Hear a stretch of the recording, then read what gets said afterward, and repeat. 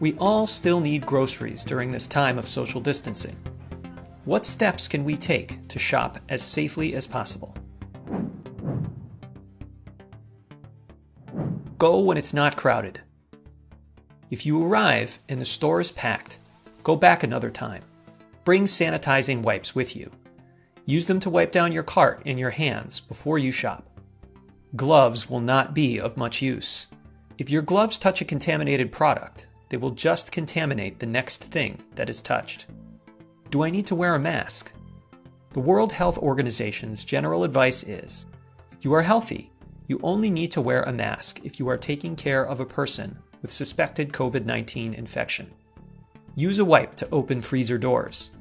Touch as few surfaces as possible. Don't touch your face while shopping. Social distancing. Try to keep a distance of 2 grocery carts between yourself and other shoppers. Wait your turn at the register. Some cashiers will sanitize the belt before you check out.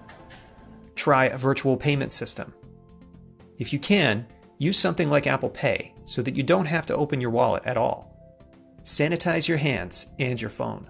Make a habit of doing so as soon as you reach the car.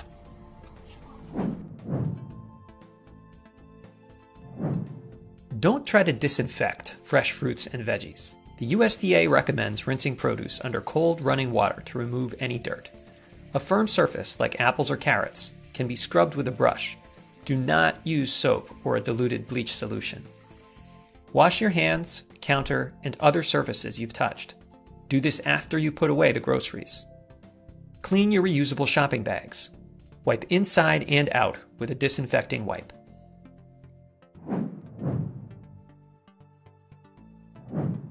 High-risk individuals should use a delivery service if they can.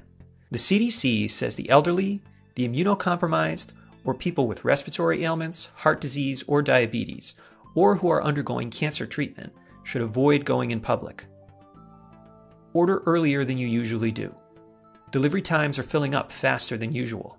Tip electronically. Avoid a direct handoff.